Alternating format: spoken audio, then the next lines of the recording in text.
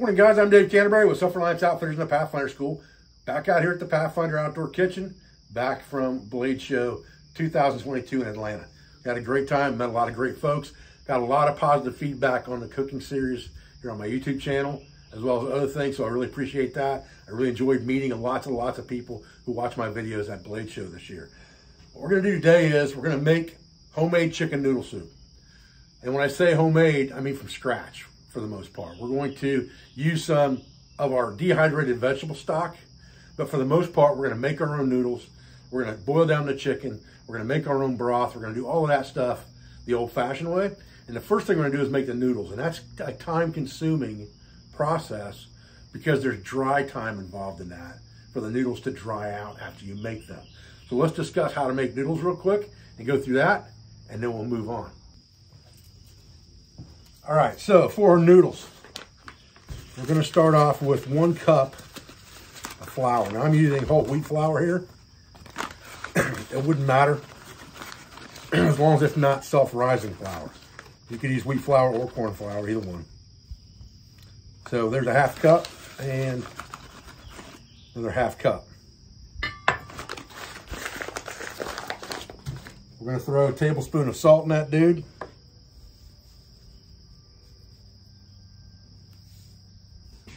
And so we'll just kind of mix that up a little bit.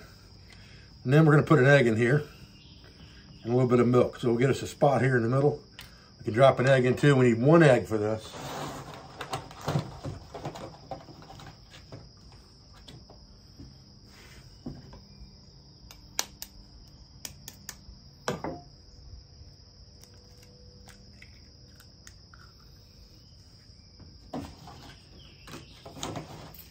I really need about 1/8 of a cup of milk.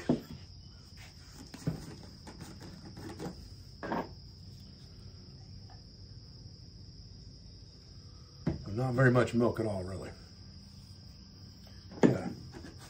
Now, we're not gonna be able to mix that with this because it's too flexible. We'll have to use a fork to mix this up with. And we're trying to make this the consistency of a really thick dough. So it may take you a little bit to get it where you want it. Again, like everything else, play it by ear. If you need to add a little bit to it, add a little bit to it. As far as liquid goes, if it's too dry. Wheat flour can act a little different than corn flour, so you may need a little more liquid in there. Right now, I'm just gonna kind of work it down and see what happens, see where we end up. All right, so once I get this to where it balls up good in my hand like this, I'm gonna just let that sit for about 10 minutes. Okay. Once we've let that thing sit, we're gonna flour up our board real good here. Get our dough here. And we're gonna roll that dude out pretty flat. Get this out of the way. We want this real thin, okay? We're gonna do it like this. So the thinner this is, the faster this thing's gonna dry, the better off we're gonna be.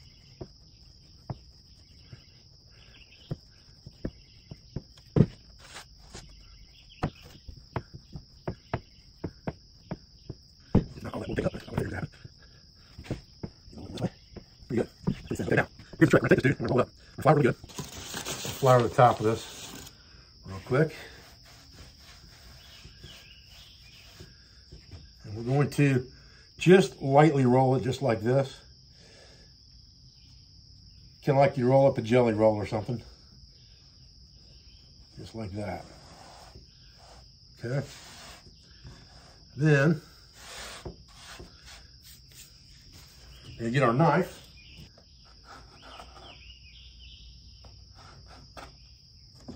Now what you've got is, there's your noodles, okay? Once you unroll it, you've got your noodle there. This is a Mora knife.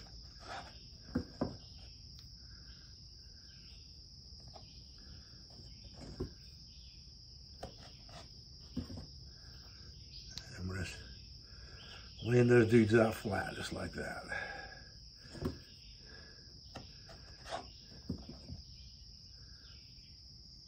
One at a time. Okay, so now that our noodles are drying, it's gonna take a couple hours, like I said, for that to happen. And we can just lay them out in the sun, just on a sheet, and let them dry, and that'll be fine. But we want them to get good and hard before we use them. While we're waiting on that, we're gonna take our chicken, and I've just got a small, like a game hen sized chicken here, and I've got a 120 ounce bush pot. I've got it about 3/4 away full of water. We want 2 quarts-ish of water or so for this recipe, and we're gonna use the whole chicken, and we're gonna boil it in this bush pot. So we'll go ahead and cut this off of here. We're just gonna boil it with the skin and all on there.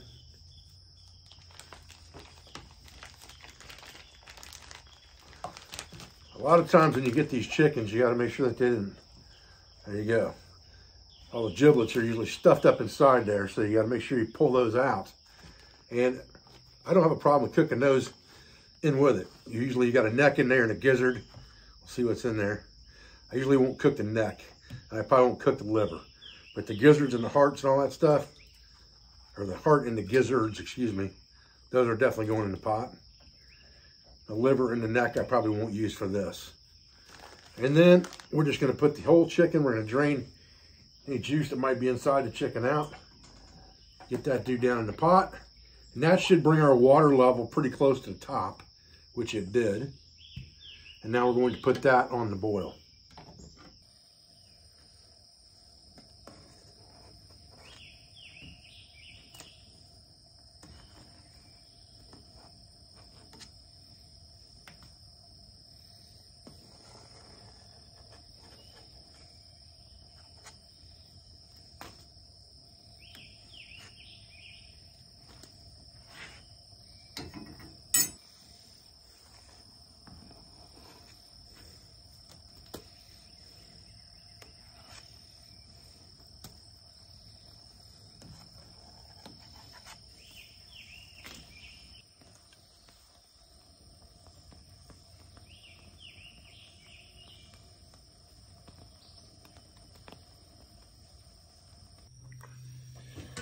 Okay, so once we've got our chicken off the boil here, and it's looking pretty good, we got 99% of the fat off of that dude.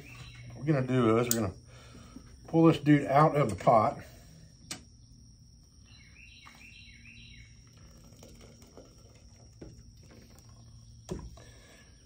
And we're going to look at how much liquid we have left in the pot. And we got about half, which is about what we really want now.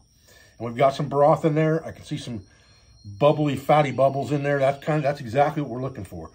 So now we're going to start to remove the meat from this chicken because we don't want the bones, obviously. And we really don't want the skin for this either.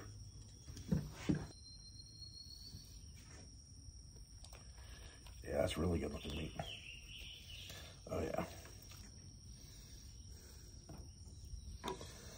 Kind of let that cool down a little bit so we can shred it up some. A little easier. Now, once we get this meat off of here, we can shred it up a little bit as it cools down. Put it back in our pot.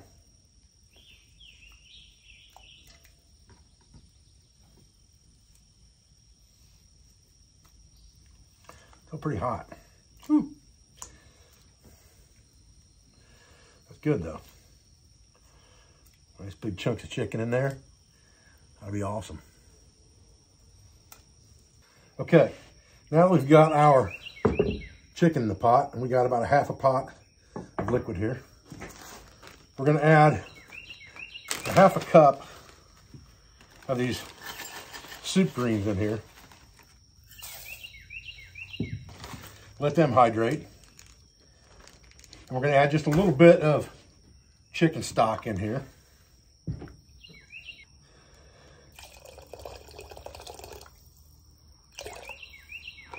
And once you've added our chicken and our vegetables back to that stock and put a little bit of chicken stock in there, we're going to boil that again to rehydrate everything.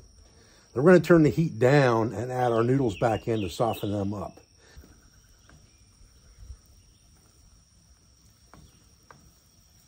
Boy, it smells good, that's for sure.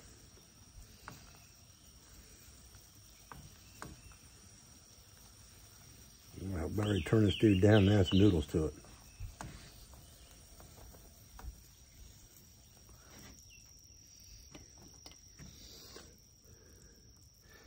All right, add our noodles in there.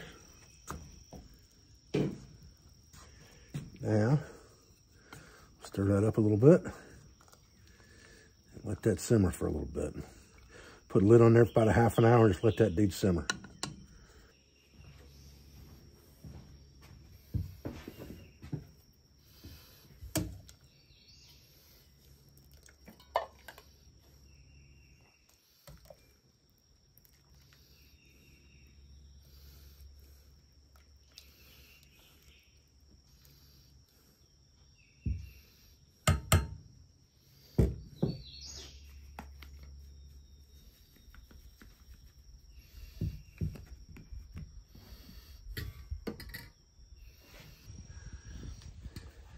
Well, I've never used wheat flour to make noodles before, so that's kind of an experiment for me too. I'm kind of anxious to see what they taste like. But the first thing I want to do is I taste this broth.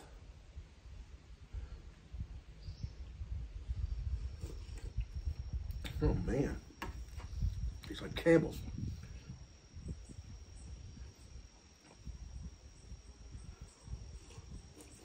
Oh man, that's good. Yeah. That's a good hearty soup right there. Wow. All right, a couple of noodles.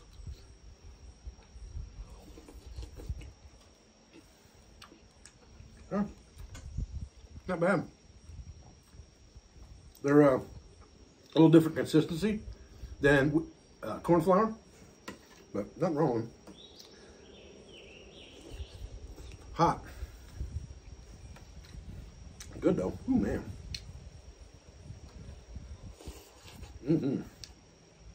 That broth is amazing.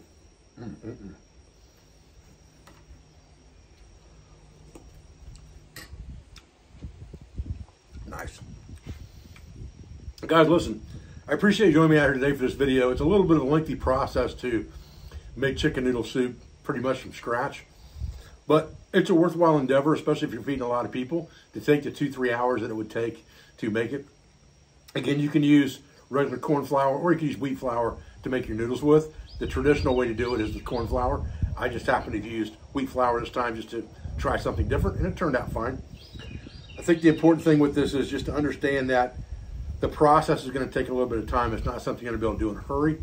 So if you're going to make noodles from scratch, that's going to be your time-consuming thing. If you bring noodles in, just buy noodles, and all you got to do is boil the chicken, make your broth, add some freeze-dried vegetables in there, and throw a bag of noodles in, you can knock something like this out of the park inside of an hour for a group camp or with your family. I appreciate your views. I appreciate your support. I thank you for everything you do for our school, for our family, and for our business. For our sponsors, instructors, affiliates, and friends. I'll be back with another video as soon as I can, guys. Thanks.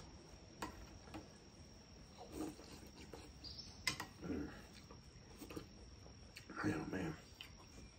Okay.